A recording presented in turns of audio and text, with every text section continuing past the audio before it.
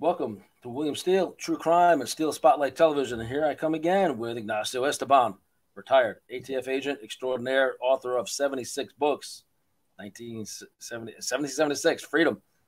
Yes, Ignacio, there we go. I like that. I like that number. I think about it, 1776. That's a great year for this country. No doubt about that. The start of something great. I got great. a feeling I'll still be dealing with you when you have 1777. I hope so. That would be an amazing number. We're going to be rolling into a political show. A lot's been unfolding. This is going to be a very fast show, getting to the highlights.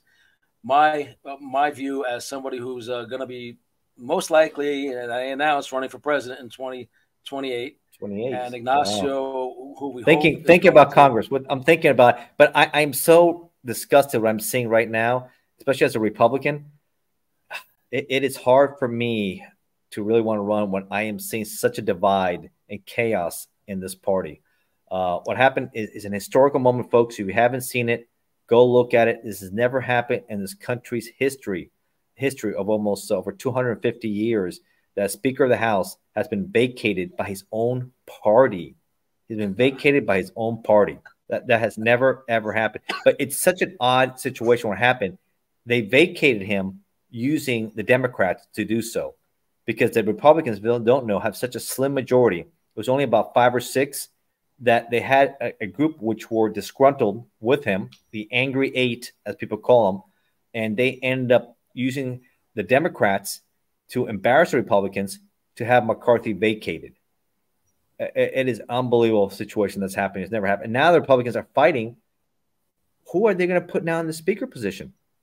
Right. Now they have to have this huge drawn battle. There's a lot of people throwing the hats in the ring right now. I don't know how long this is going to last, but I don't think Matt Gaetz, who is the ringleader of this out of Pensacola, did the Republicans any justice. And now, when you had about 200 and some Republicans who were happy with McCarthy, and only 8 were unhappy, even Marjorie Taylor Greene and Lauren Boebert even voted to keep McCarthy. These were completely different characters with Matt Gaetz. So it doesn't sit well with the Republican Party. Wasn't McCarthy the one that took like 8 votes to get him even in? He had to make a deal with the devil to get his speakership, and pretty much a deal with the devil with Matt Gaetz at the end, who, because it was so tight, said, "You'll get my vote only if we could vacate you with 1 vote from me to motion." And that's what he ended up doing, because he was so upset with the situation with the debt ceiling, and he was so upset with also not shutting down the government because they wanted more cuts, etc. But you know what? And everything else in Congress, you have to sometimes cut deals. And if you're upset with him, this wasn't the way to do it, because I think it hurts. It shows Republicans being weak. It strengthens the Democrats. And I think it'll be hard for Republicans to hold the House now next year. It really embarrassed them. I think they're going to try to find a way to primary him or bring someone else, because now he has over 200 some members. He is loathed, Bill. He is absolutely loathed in the Republican Party. He is now the Benedict Arnold. And this is Newt Gingrich, who was Speaker of the House. He called him the biggest traitor in Republican history. Wow. Newt Gingrich called him the biggest traitor in Republican history. So this guy did us no favors. If you're a Republican, he did us no favor. I think he did it for his own personal gain. I think he ends up in Fox or CNN getting 2 or 3. He only makes, people don't know, he makes like less than $200,000 a year, right? But if he gets as an analyst with Fox or CNN, he's going to make $3 or $4 million a year. So this may have been a ploy at the end to become an analyst. And some of these congressmen and senators do that. They become a big person, big personality, so they can get a big contract. So I think at the end, this was for his own, my opinion, his own personal benefit. Now, because if you really cared about your country and your party, you work within the system, because this has done is really empower the Democrats, which only hurts, because the country sees this as a weak, divided country, or at least a divided party who can't get their act together. And why should we vote for them again? Right. So that's so we had some other people have had to vacate in a hurry. What happened with Pelosi and I think Dianne Feinstein got a divine order to vacate. She got vacated also. Yeah, you had Nancy Pelosi. So the first act, so you have now an acting Speaker of the House, right? Just until they get one that's elected from the body. And the first action he did was to remove, because Pelosi still had her old office there. And it was an enormous office, but she's not Speaker anymore. She is now a regular congressperson, a congresswoman, right? So she gets a lot smaller office. So she got vacated because McCarthy now is going to take her office. Okay. So she's Right. going to go in a tiny little office.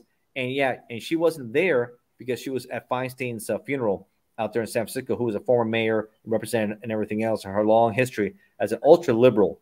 First, I think, was she the first female senator? Definitely the first female senator from California.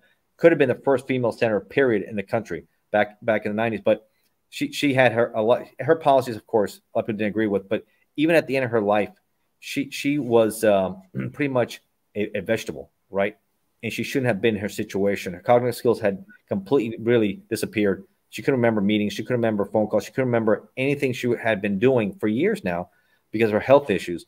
And that shows my argument, which I put there on my true crime YouTube channel, and also political channel that they're out there, Bill. We'll put a link to it. They can look at it and put a lot more content in there. And I talked about when it happened. We need term limits.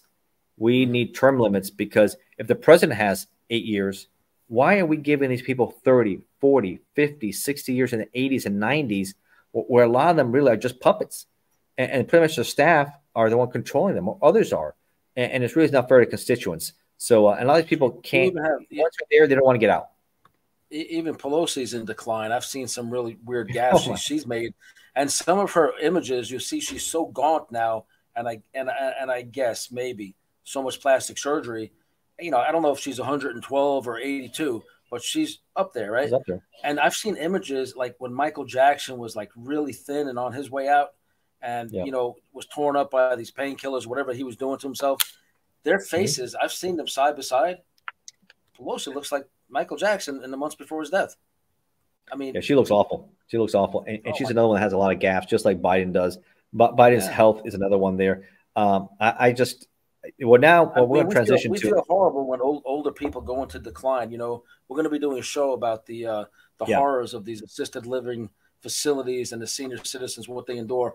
And so we're very Mary and I are very staunch advocates in that arena. So we're not making light of the decline of the president or these individuals because we are actually working within that arena to help people that are suffering like that.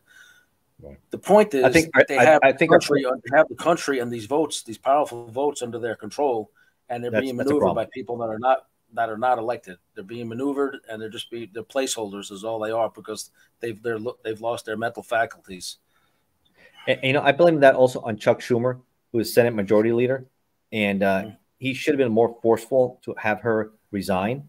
She should have been out of there years ago, and that's a lack of leadership that came out of the Senate. I have to say it also. Listen, I'm a fair guy. I'm a straight shooter. I'm about accountability. Mitch McConnell doesn't look good either.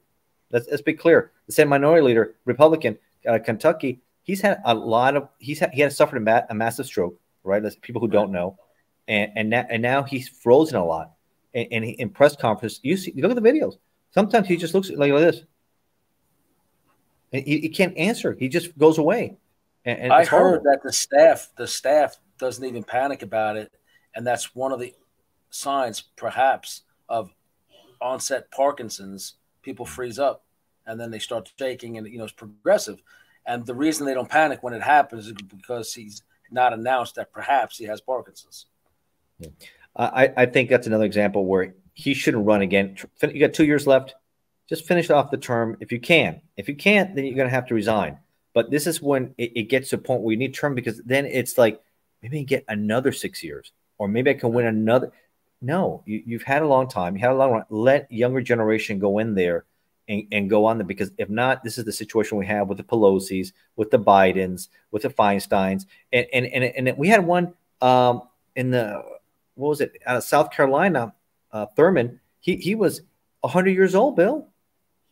You can't have that. 100-year-old in the Senate. It was back in the 90s. I think he died in 2000. I'll have to look at the exact date. What was his first name? I forget. That name sounds so familiar. Yeah, he was there. I'll look it up for you. But Storm Thurman or something like that. Storm? Yeah. 100 years old from South Carolina.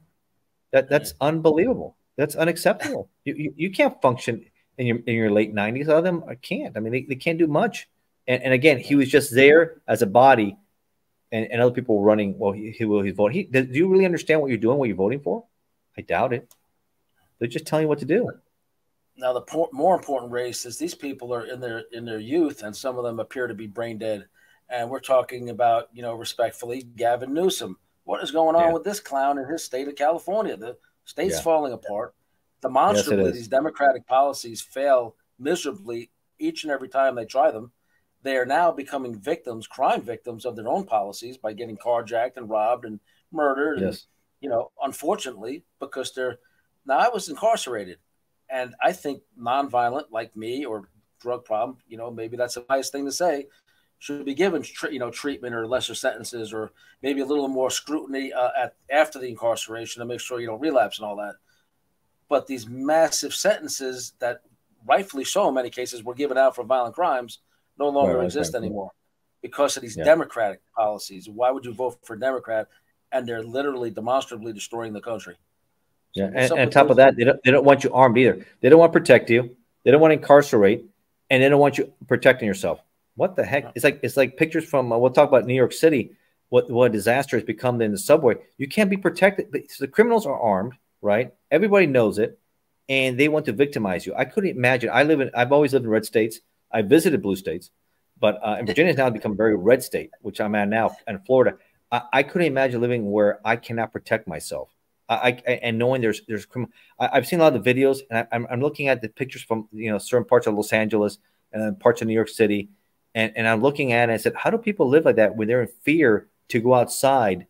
I just don't understand how people live like that. I just can't imagine living in that kind of environment in America where you should be able to protect your family.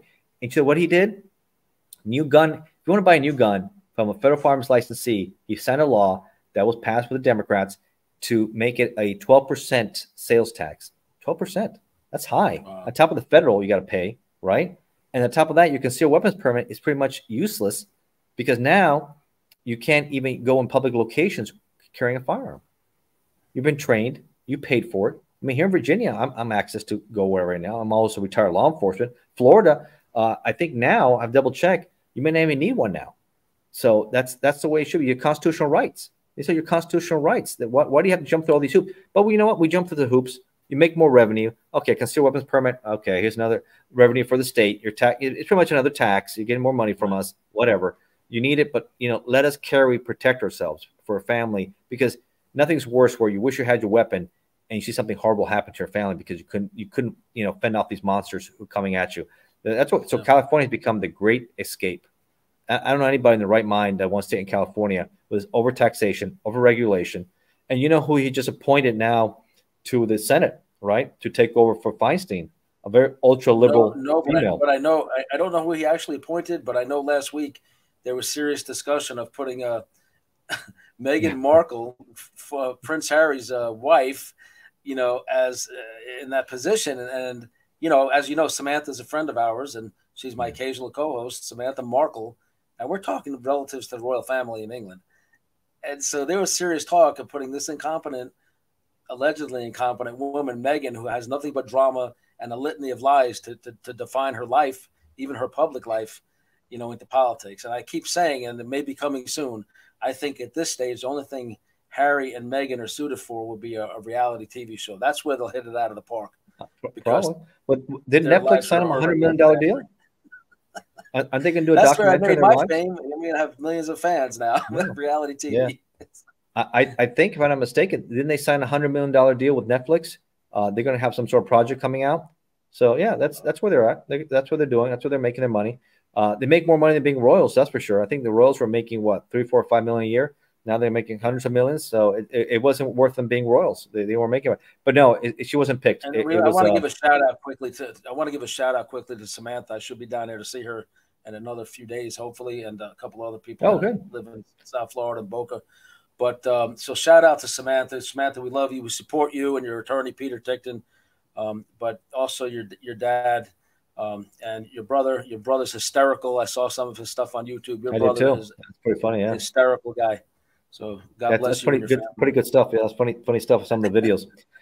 But yeah, she didn't get it. It was another one, and she's in there. And again, liberal policies. They're putting people in there. That's what California. That's all he's doing. And he himself now he's going to debate Ron DeSantis in November. Mm-hmm. So this is going to be a big thing, one-on-one. Sean Hannity is going to be the moderator, no audience. It's going to be televised on Fox, I think live. So watch out for that, folks. I don't remember the exact date top of my head, but look it up, and it's going to be interesting debate. DeSantis has done a little better in the polls, but Trump's a runaway. Every time they indict him, he pretty much does better than the points. He's a runaway. But you know, we're going to the presidential election here. I'm going to go right here with the X factor that might have just changed everything. That's going to be RFK Jr., Bobby Kennedy's son. Is going to change everything. Running now. Before you move on, let me just say something about Trump. I think I mentioned that Peter Tickton, a good friend of mine, is representing Samantha Markle in her lawsuit against her sister, Meghan Markle. Peter also represents Donald Trump and has been a lifelong friend of his. He's one of the attorneys, and he wrote a book about him, What Makes Trump Tick. So shout out to Peter and Donald Trump. Yeah. And if you haven't seen the video, have you seen that rap video that came out of him when he bonded out or he got bail? From when his first arrest, I think in August. Send it to me. I want to see it. You haven't seen the rap video? AI, artificial intelligence, used his voice amazingly to do this rap video. If you haven't seen it, folks, check it out. I'll send you a link so you can look at it, Bill. If you haven't seen it, I'll forward to you now or later. We can post it, and it's pretty good stuff here. I'll do before. AI can mimic the human voice so well. Now I know you've been out of law enforcement about a year. But what happens if they encounter that on a wiretap and it's somebody putting AI over the line, knowing you guys are listening in? Do you guys have a way? Are there tags within that to know that it's generated and know? Yeah, I mean, this is something new, and it's all new things. A brave new world we live in, right? So, like I said, there should be a non-discernible tone or something going through AI generated that we couldn't pick up, but your equipment could as an investigator. Maybe they could say, no. His wife generated this. He's not moving guns. He's being set up. Yeah, because you wouldn't want to put an innocent person in prison. You know, with all the deep fakes and AI going on, that is something to be concerned about. With deep fakes and AI, it's going to be harder and harder to tell. Did he really do it? That looks so real. Maybe it wasn't. But in your case, as a federal investigator who just came out of federal law enforcement, would you, knowing what exists now, would you be a lot more skeptical of certain recordings, knowing that your guy you're investigating is so cautious, but all of a sudden here's this detailed conversation, dates, times, places, over his home phone, doing all this illegal stuff? There's no way he became that careless overnight. Somebody deep faked our guy. This can't be him. It could be happening. I mean, anything's possible. I agree. Anything's possible. When you have, with criminals, there's a lot of infighting, and someone could try to set them up. Obviously, there's always infighting going on. So those are things you always got to think about. Always, exactly. But, even competitors. But it would make for an interesting project. That's for sure, Bill. For an interesting drama series. Let's move into RFK though. We do a show about that. Yeah. RFK Jr. is the X factor that has changed everything now between Trump and Biden, because now he's fed up with the DNC. He's now going to go as an independent. He's making it officially October 9th in Philadelphia. And he is taking a lot of votes from Biden and a lot of votes from Trump. He is a devoted Catholic.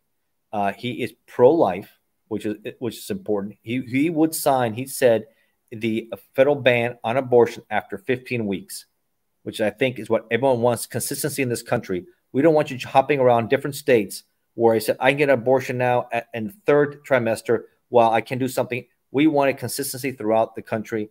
And I think a 15-week ban, after 15 weeks, it's, I think, consistent. It gives people enough time, and it protects the life of unborn child, because it is clearly murder in the third trimester. And even before, I mean, for me, I'm pro-life. Let me back up and state my position. I believe it's murder anytime, and morally, it shouldn't be done. It's a horrible, difficult decision for people to make, but I do recognize that women have a legal right in many places to make that decision. And I would not interfere with their right to do that, but morally, I don't agree with it. I want to put up on the screen here a second. You wrote a book, an interesting book about RFK. Let me throw this up on the screen and let my audience know here that the link for this book and Ignacio's other books and my books as well will be in the description if you're interested in checking them out. A lot of his books are free. Tell us about that book right there, Ignacio, and what you know about RFK. I wrote that months ago when he decided to run. And I saw all the traction he was gaining a lot. But then things turned for him when the Democratic Party started pretty much calling him a crackpot, in essence.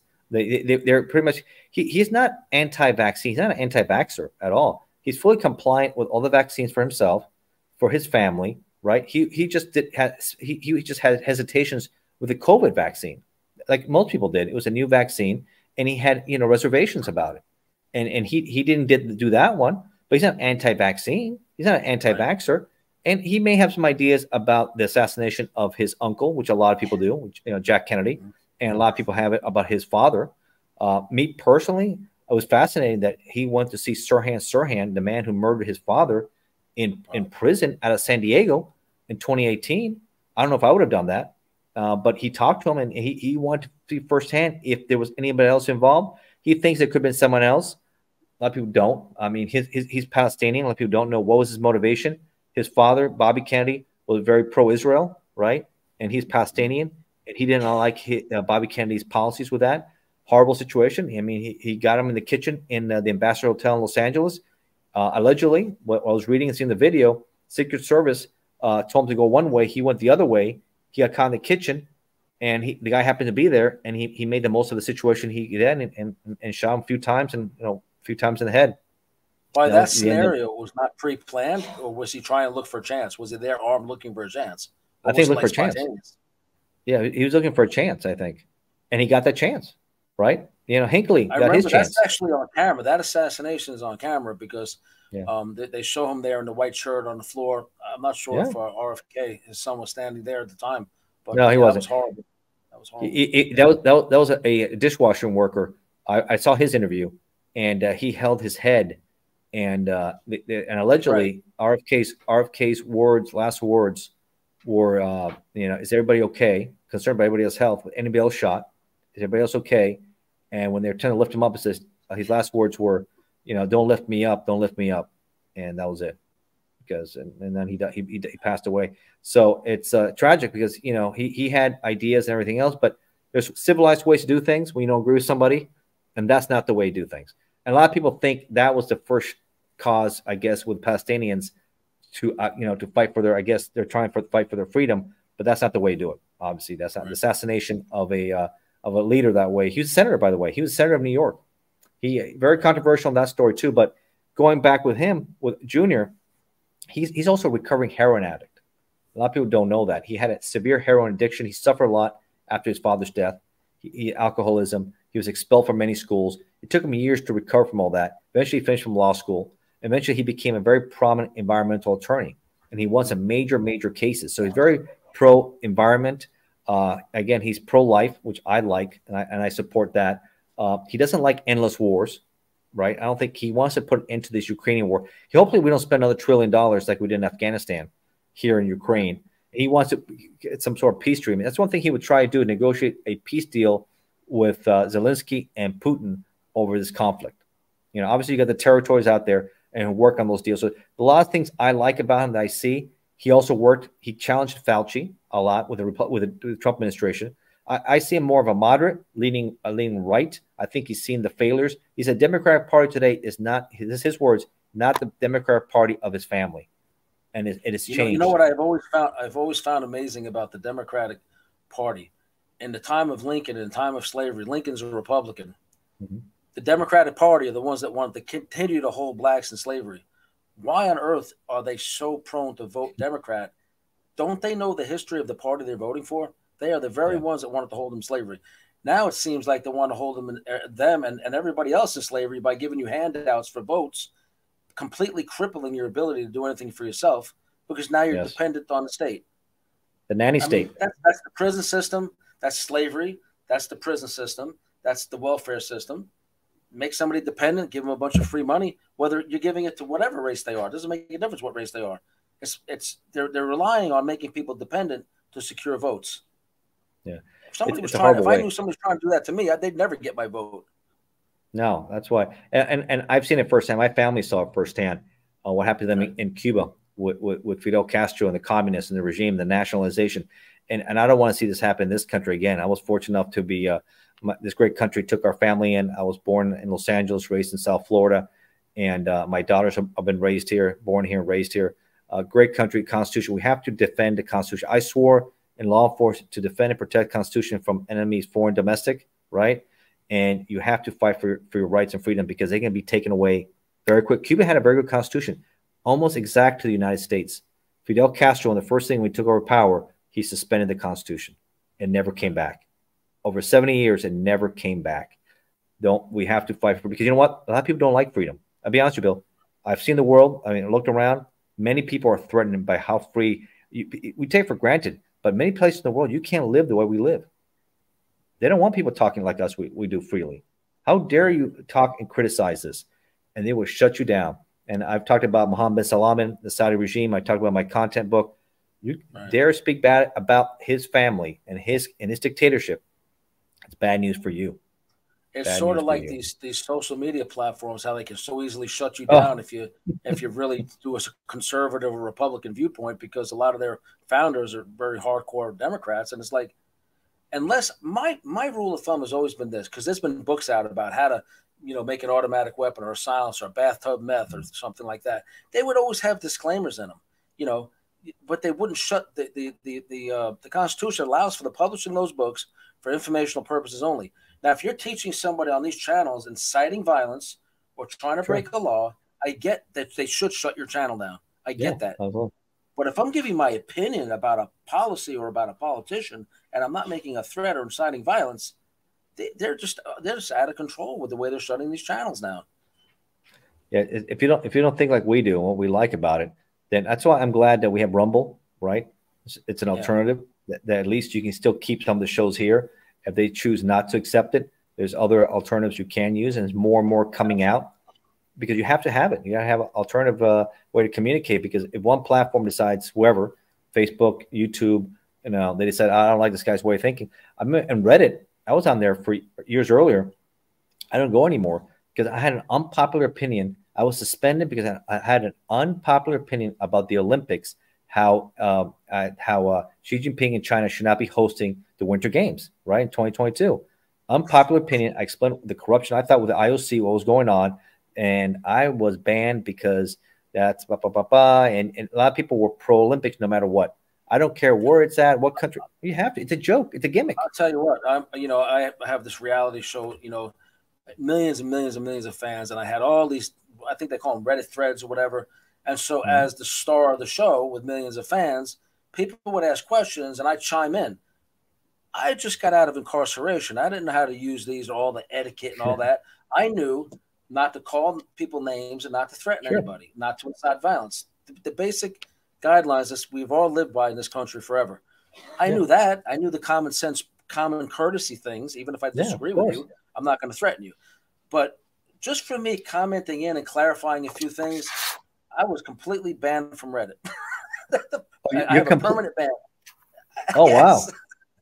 Now, I was suspended. I was suspended, and then I came back for a little bit. Then I said, you know what? They're just annoying me.